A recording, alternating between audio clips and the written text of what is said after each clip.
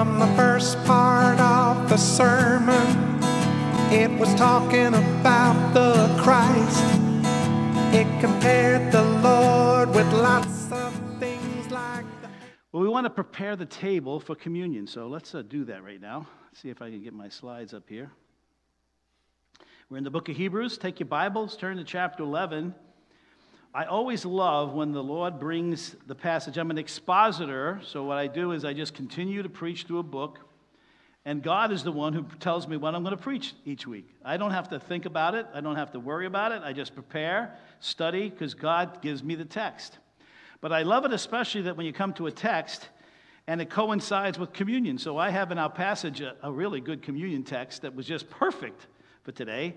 Hopefully I'll get there, but I'm going to kind of switch things around a little bit. We only have really maybe two lessons left in the book of Hebrews. So we're looking forward to this. So turn with me to Hebrews chapter 13. And I basically am continuing these last week and the next couple of weeks as I've been titling this message is saying, hey, how much of your love is showing? And we talked about the fact that we're living in a context today in the middle of this COVID-19 conflict that has totally changed our lives completely, like we have never known. It's almost like, was this planned? I mean, it is totally has unraveled not only the United States, but the entire world. We were just talking this morning about travel for Thanksgiving, how it's messing everything up. New regulations happen each week from our state, and when you go to come back, and then in California, you're now limited to how many people could come into your house for Thanksgiving, and then I heard the crazy one is that when you're around your Thanksgiving table to eat turkey or whatever, you got to wear a mask and then eat between bites, and what is this all about? And it's crazy. But this church was in the middle of a crisis themselves. They were being persecuted. They were mostly Jewish Christians. They came to faith in Christ, but many of their Jewish families rejected them, which in Judaism, they would have a funeral for you. And their occupations, they were fired from their jobs, and it was horrible. Then throw on top of that the pagan persecution from the Romans, pagans, and from Emperor Nero, making it illegal to be a Christian, and the death that was happening to believers, it was horrible. And in earlier, we saw in chapter, I think it was 11 or 12, that they lost their properties, they were on the run, it was horrible. And so in the midst of natural crisis and cultural pressures, it can become very easy to neglect our social obligations and personal development of the Christian life. Because we back up, we shut the doors, and we're in a survival mode. And we're fearful, afraid to reach out to our neighbors and do the things that we know as Christians we should be doing, loving one another, loving our neighbors as ourselves.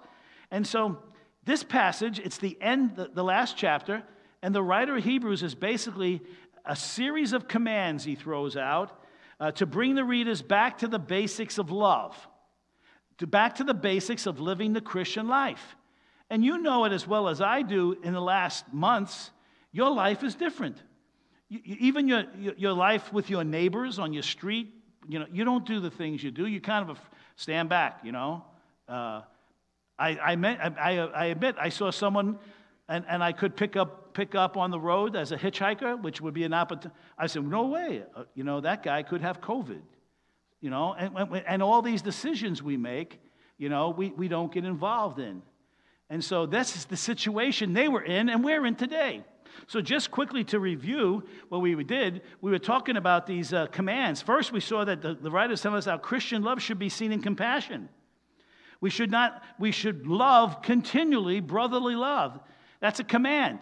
Don't stop loving one another. Don't stop doing what you used to do. Keep doing it. And then he talked about we should have compassion not only to the saints, you and I, but we should have compassion to strangers. People you don't know, aliens, people who are, and then he talked about, you remember that some have entertained angels unaware, like Abraham. God commands you and I to be loving to strangers. Not worrying about the COVID. I'm sure you don't have to be dumb, but you can still love and show hospitality to strangers. We also talk about compassion, compassion seen to those who suffer. Remember those that are in prison. We talked about prison ministry. There are those that need us to visit them, or those in the nursing home, those in the hospital, those who are shut in, the elderly that can't get out of their house. We need to remember them, help them, call them up. That's why in the very beginning of this thing, we were very sensitive to find out everyone's needs. If they needed groceries, we still need to do that. We have faded that away a little bit, but we need to still look out for each one another, those who are suffering during this time. Then we talked about Christian love seen in chastity.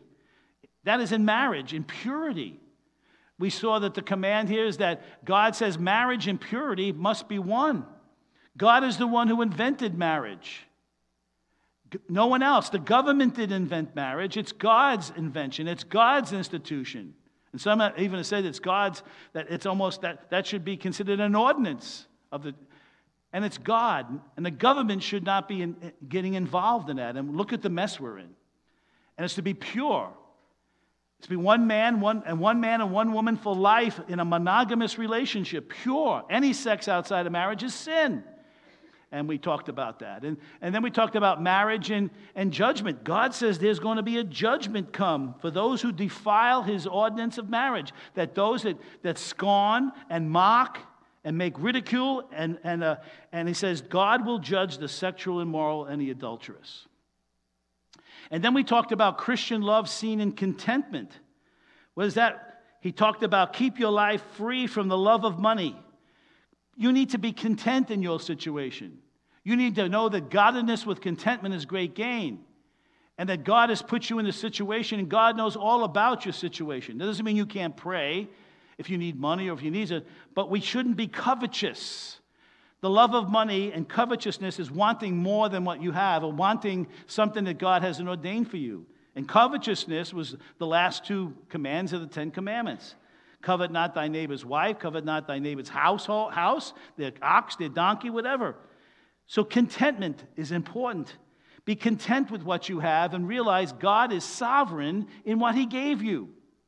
But he also says that contentment is love is not covetous, but it means that love is contentment. The opposite of covetousness is to be content. Is to say, God, thank you. I am grateful. Every day I give thanks for what you've given me. I thank you for the blessings. I'm thankful for the gifts that are given. And so we show love by that. Then we saw Christian love is seen in courage. First of all, God reminds us here that Jesus, the Lord, God, the Trinity, will never leave us nor forsake us. You think about that? God promises. It's his promise. I will never leave you nor forsake you. Nowhere, not anywhere in this world can you go and not be apart from the presence of God in your life. Now, that's a promise for Christians, not necessary for those outside the family of God. But I'll tell you what, I am glad for that truth. No matter what situation you're in, Christ is with you to help you. And then he goes on to say that we need to have the courage is based on, the courage is based on this verse. So he says in verse 6, so we can confidently say, the Lord is my helper. I will not fear what man can do to me. Some say that's a quote from Psalm 118:6. It's also a reiteration of what Moses told Joshua before he went to the land. He says, be courage and strong and courageous. Do not fear, for the Lord thy God is with you all the time. There's nothing we can fear. He's our helper. What can man do to me?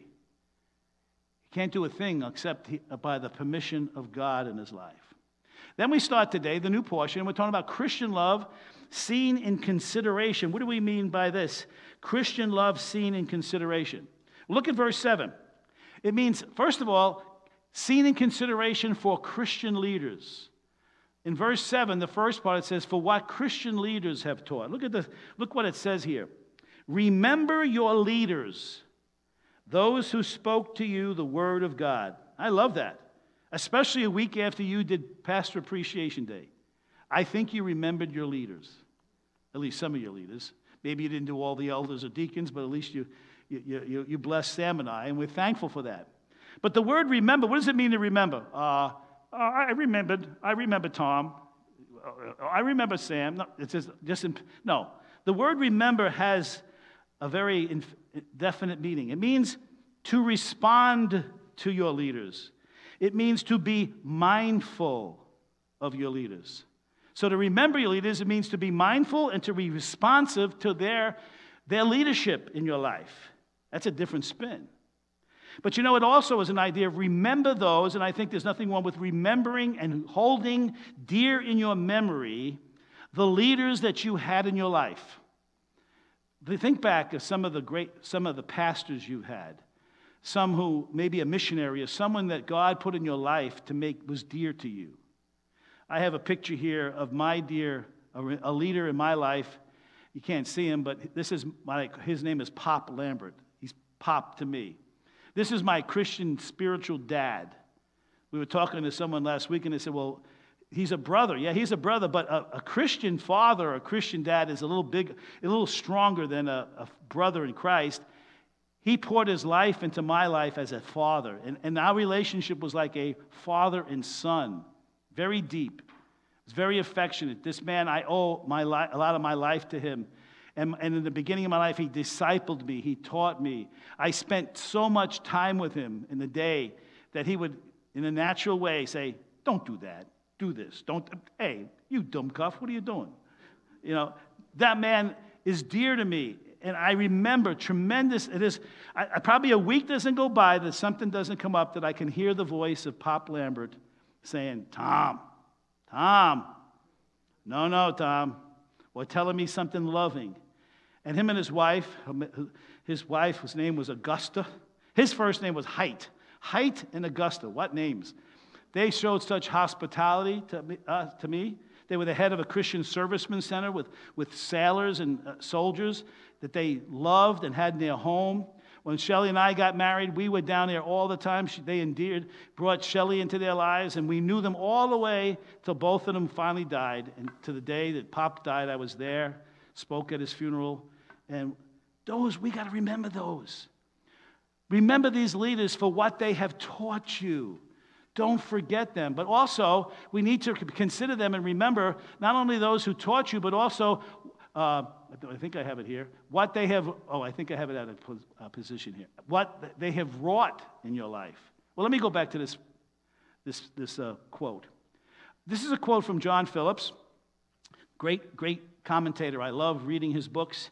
He said, a person who handles the Word of God with skill and in power of the Holy Spirit is engaged in the highest and noblest profession on earth. You know what? I believe that. Last week we were at the Eldon and Eugenia Messer's 75th anniversary, and I got to meet I think it was their grandson, may have been their great-grandson. His name was Tristan, 11-year-old boy. And he came up, and he was just a very happy, very congenial, friendly boy. And I found out that he wants to be a preacher when he grows up. He said, I want to be a preacher. I want to be a pastor. I said, whoa, you don't hear that much anymore. And this kid says, oh, man, I want to preach the Word of God. I want to be a shepherd. This guy was like 11 years old. But he says, I also have a problem. I said, what's that? He says, I also want to be a chef. Oh, you could be a preaching chef. So I started giving him some examples. I said, I love cooking. I said, you know how much cooking I do at that church? I'm cooking all the time. So then I bragged about how I keep winning the bake-off every year. And everyone says, don't make cheesecake. I says, I got killer cheesecake recipes. Oh, yeah. I said, yeah, I just cooked the men's breakfast I'm cooking another one. And he says, really? I says, oh, you do a lot of cooking as a preacher. You can be a preaching chef. So he was all pumped up. Praise God for that. But I told him this. I said, Tristan, I just want you to know I'm serious. The greatest vocation in life and the most rewarding is a preacher. It's the most noblest profession there is. When I was in the Navy, I thought very serious. I wanted to go into a profession in my life that would save people's lives. All my life, growing up, before I went to the Navy, I wanted to be a fireman. I wanted to be a New York City fireman. Big time. I was getting ready to take the test. I was ready to go through the whole thing. I was ready. I had all the applications. I had a cousin of mine who was a captain. I wanted to save lives. In fact, I went into the Navy, and one of the things I did in the Navy was a damage controlman, which is a fireman, which is a guy who saves lives on fire control and fire, all that kind of stuff. But all of a sudden, when I became a Christian and I started being discipled by Pop, 2 friends told me that they were going to a thing called a Bible college, a Bible institute. I said, what in the world is that? They said it's a place where you can go to learn nothing but the Bible. Anything that the Bible, you're going to learn it, and it's to prepare you to serve God. And then all of a sudden, they gave me a catalog, and I started reading. I started reading about what it meant, the pastoral studies, the pastoral major, and that I could dedicate my life not only to save physical souls, but I can go into a profession that is going to save people spiritually from hell and bring them to heaven. What greater ministry is that? To bring people to heaven with God. And I said, Lord, that's it. I found my calling. To me, that's the greatest calling on earth. To be a preacher, to preach the good news. And here I am, still going at it. It's great. It's awesome. And then we also have to give consideration for what Christian leaders have wrought. Look at the second part of the verse. It says, consider the outcome of their way of life. These people that were your leaders, look at the outcome of their life. What was the fruit? The word outcome means to go out or to exit. The end of their life idea. How did they finish? Did they finish well? Hey, I'll tell you what, one of the prayers I've prayed this many times in my life, and I've even said it in pastor fellowships. Lord, if I will ever sin or do something that will bring shame to the name of Jesus Christ, that would horrify and harm the name of Christ in my life, if I fall into a sin that would harm the name of Christ, take my life now. Can you pray that prayer? I've prayed that many times. Take my life. I do not want to shame the Lord ever. Please, if there's take it. We have to be careful of our life. We have to finish well. And then the next thing here is we got to see Christian love is seen in consistency. Those leaders that you remember were probably people who were consistent in their life. But here is the ultimate example of consistency. Look at verse 8. This is one of the greatest verses in the New Testament. Jesus Christ is the same yesterday and today and forever. Wow. Is that amazing? Jesus Christ is the same yesterday, today, and forever. He's the same. That means he never wavers, never changes. There's a doctrine, we call it the immutability of God. The immutability of Jesus Christ. He never changes. This is so practical. And so the beautiful thing is, how is Christian love is seen in consistency when we follow the example of Christ. In fact, the verse before that, it says mimic or imitate their faith, those leaders that you remember. That's a command. Mimic. Imitate. Remember little kids? When they followed you, they would want to do exactly as a daddy. They'd follow you. If you're mowing the lawn, you got one of those little Fisher-Price lawn mowers, and they were right behind you. They even wanted to dress like you, and kids and grandkids. We're to mimic the faith of those that served us. But here, we have got to mimic the consistent life and the love of our Lord Jesus Christ. Never wavers, never changes. The same. Think of the life of Christ. No matter what part of his earthly ministry, whether he was being persecuted by the Pharisees, being confronted by the scribes and the doctors of the law, and trying to get him to stumble, whether it was standing before Pontius Pilate and being accused, whether he was being whipped by the Romans and his flesh being torn off him, or with a crown of thorns on him, every effort, he did not change. He did not get angry.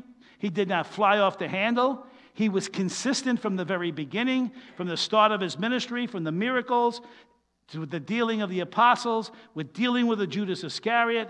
all the way through every iota and every moment and every second of his life, he was the same. How can you be the same?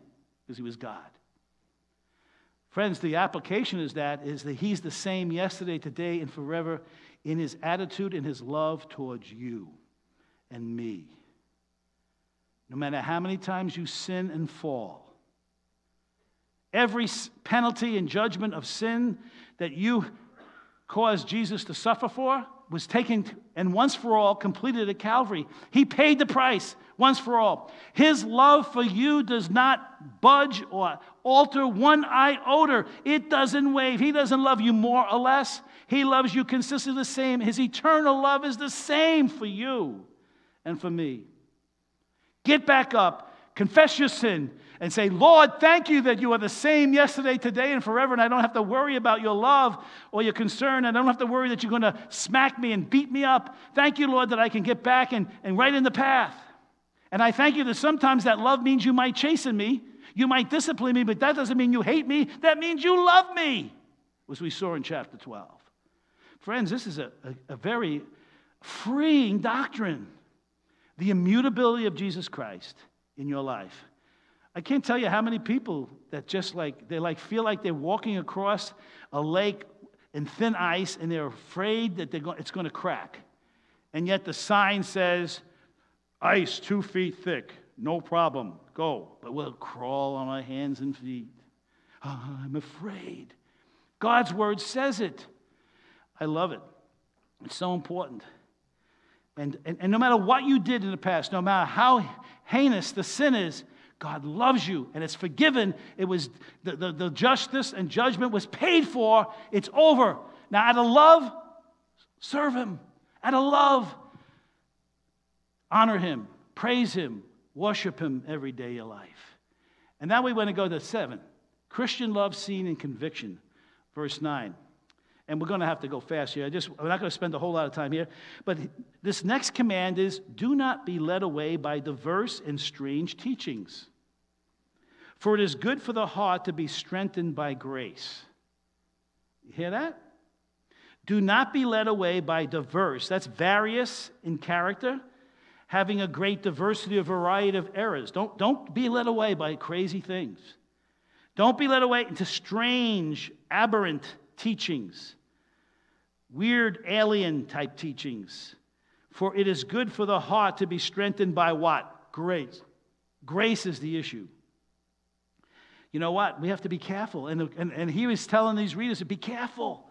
You see, they've been attacked because of the Judaistic and the Judaizers who are trying to say, you got to go back under the law. You got to go back and be circumcised. You got to eat certain foods.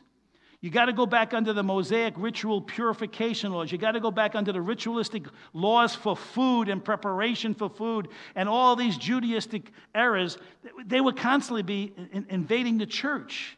And they would have been confused, and they're being tempted to go back to them. He says, don't do it. Don't do it. Be careful. Watch out.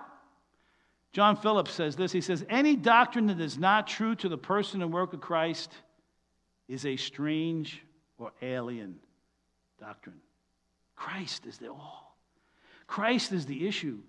That's why we as pastors have got to, and shepherds and elders have got to warn the church. We've got to protect the church from error. And error comes in from all kinds of ways. I praise the Lord that Pastor Sam here in the beginning of this month and the end of September preached through the book of Jude. The book of Jude is the perfect book of an example of how to contend for the faith and how to uphold the faith and the doctrine which we're taught, and to be very careful and when being warned of the doctrines that could come into a church. And these people were being attacked. I saw a cool Peanuts cartoon this week. And it was Lucy and Linus together, and they're looking out the window, and it's raining. And Lucy says, boy, look at it rain. What if it floods? What if it floods the whole world, she says. And then Linus says, it will never do that. In the 9th chapter of Genesis, God promised Noah that it would never happen again, and the sign of the promise is the rainbow. And then Lucy says, you've taken a great load off my mind. And then Linus says, sound theology has a way of doing that. Isn't that awesome? Sound theology has a way of lifting the weight off people. Let me give you an example that's connected with Noah's flood, just to give you an apropos, kind of political. Oh, global warming. Global. You know what? Do you know some said by 2025, now they're pushing it to 2030, they're now going to 2035. Do you know that all the coastland cities, New York City, San Francisco, all of the cities of the world are going to be underwater? Did you know that? Oh, yeah. Al Gore started it, but it is going to happen. It is going to be flooded. There's going to be a worldwide flood. Well, thank you, Linus, for sound theology. God is never going to flood the world again. Do you believe that? Next time you see a rainbow, thank God. And say, goodbye, quacky theologians. But now let's talk about communion, and we're going to set the table up. It's kind of a confusing passage here. And we want to look first at the communion, what the principle of communion seen here by the writer. And what he's doing is it's a very Judaistic culture here. He's talking about the whole system of sacrifices and of the altar and how the high priest and Yom Kippur. And so the writer says, we have an altar from which those who serve the tent have no right to eat. Well, what altar? The Bible, the Old Testament's got over 400 references to an altar.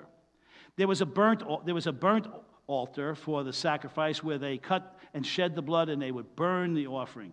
There was an altar. There was the Holy of Holies, which was an altar where the high priest would sprinkle the blood on the mercy seat of this beautiful gold box with the cherubim looking over once a year for the sins of the priest, the high priest and his family, and for all the people. And that was to take away sins once a year, to cover the sins of the people so God wouldn't remember them. But for the New Testament saint, the altar is not an altar. Now, we have here with this communion, we call it a communion table. Some churches call it the altar. And some churches, I grew up in a church that you don't mess, you don't touch, you don't go near it. In fact, the church I grew in, they had like a guardrail in front that was like no for a lay person to go. You an ordinary, if you're not a priest or an altar boy, you don't go past there. I literally believed I was going to get struck by lightning if I did that. And that altar was like, whoa, and it was like something almost magical in my mind and fearful. And I'll tell you, there was times I thought I was going to get struck with lightning. Friends, the altar, this wooden table, is just a table. The altar that we go to is literally Calvary, the cross. The altar that we serve is Jesus Christ, and the picture of him on the cross, shed his blood. He was the offering once and for all for sin, the Lamb of God who came to take away the sins of the world. The Calvary's cross is the altar. When we come to the table today, what we're doing is the table is remembering the Passover table, which also represented the lamb that was slain for Israel and the blood that was put over so that God would pass over judgment of every individual, because when God sees the blood, he passes over you in judgment. And the blood of Jesus Christ was applied to the doorpost of your heart, your soul, when you by faith believe him, and God says, I see my blood on you. You are cleansed, you're washed, you're redeemed, you will not be judged. So the altar that we serve is Calvary's cross and the death and the burial of it. All that's the altar. And there's no reference in the New Testament of altars and us doing that. And what's even better for us, he's going to talk about the temple in the city. Their whole worship system was based on an altar. It was based on animal sacrifices. And the other thing it was based on, it had to have a place to do the sacrificing. There was a place. It was the temple. And without the temple, and before the temple, there was a tabernacle. And you had to do that. And so the writer goes back and he says, okay, listen, here it is. We have an altar from which those who serve the tent have no right. We have an altar. It's Calvary's cross. It's the empty tomb. It's all that represents.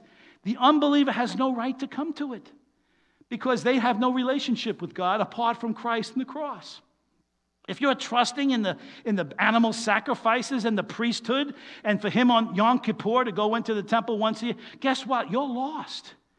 You've got to come to the true altar that is Jesus Christ. So then he goes on to say this, for the bodies of those animals whose blood is brought into the holy places by the high priest as a sacrifice for sin are burned outside the camp.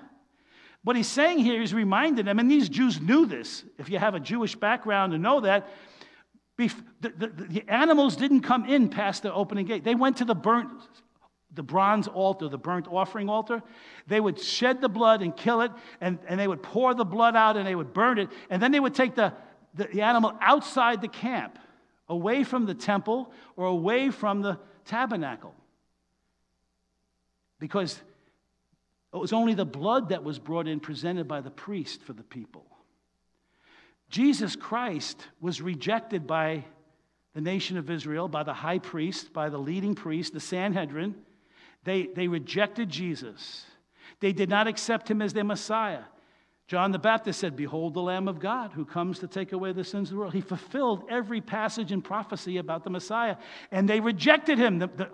The amazing, the unbelievable sin of rejecting the Messiah, rejecting the Son of God, was seen, and what happened was they made him carry a cross, and they kicked him out of the temple area, out of the city, and they put him in a place called Golgotha, not far from the very area with all the sacrifices and the leftover parts of the animals. They went into the Kidron Valley, and they were burned. It was like a burning garbage dump. Golgotha was very close to that. Jesus suffered because it was a picture of them rejecting him. But guess what? That rejection became our altar. So he says here, for the bodies of those animals whose blood is brought into the Holy of Holies by the high priest as a sacrifice for sin is burned outside the camp. Then verse 12. So Jesus also suffered outside the camp. Isn't that interesting? He suffered outside the camp. So we see the place of communion. It's interesting that over in Isaiah 53, verse 12, it talks very important that Jesus was not only outside, but he was numbered with the transgressors outside. Remember this verse in verse 12 of 53? Therefore I will give him, this is the Messiah, give him the many as a portion, and he will receive the mighty spoil because he submitted himself to death. It's not about the death of the Messiah. And then it says that he was numbered with the transgressors. Numbered, and the word means among the rebels. When Jesus died, guess who he was between? Remember? Thieves on the cross. That was prophesied. Outside. It was seen as a curse. Galatians says he became a curse for us. Cursed is anyone who hangs on a tree. So what they thought was a cursed death for us, being outside the temple it was meant to be a blasphemous thing, and then between malefactors, they thought, aha, see, we're purposely, we're giving it to you. We're giving you the death you deserve, Jesus. But it says he bore the sin of many and interceded for the rebels. He said, this day you will be with me in paradise. Isn't that awesome? And so the writer of Hebrews is saying that Jesus, he was outside the camp. He became a curse for us, and he was buried with and died with rebels and malefactors. And it says, so Jesus also suffered outside the gate in order to set apart, sanctify the people through his own blood.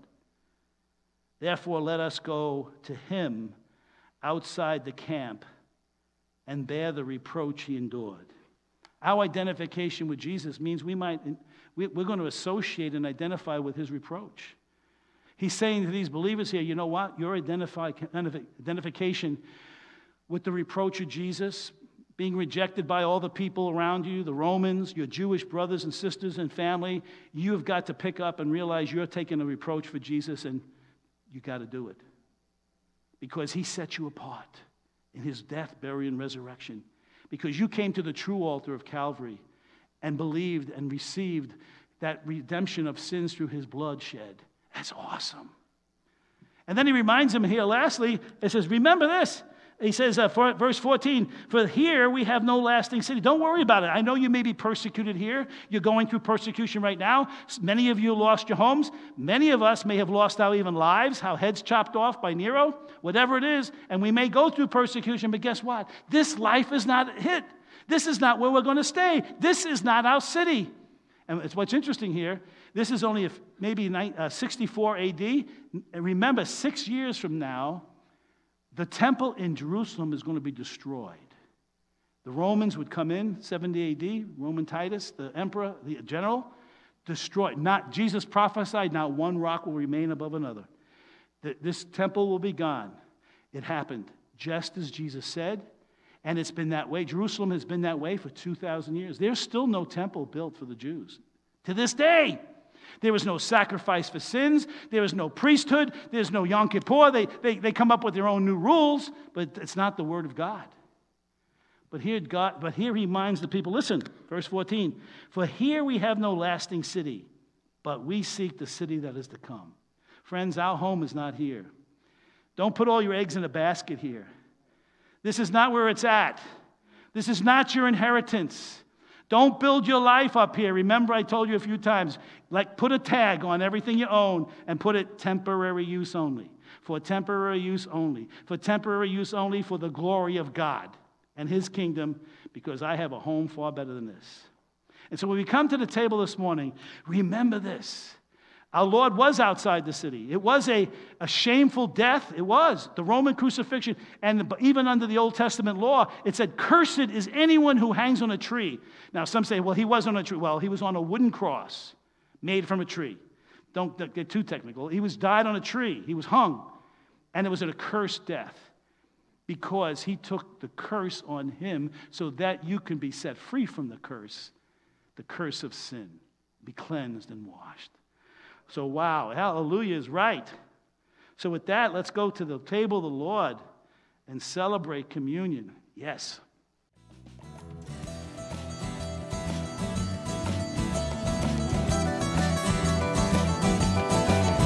Chapter 9 says, Christ is the Lord's high priest, thus he saves us eternally.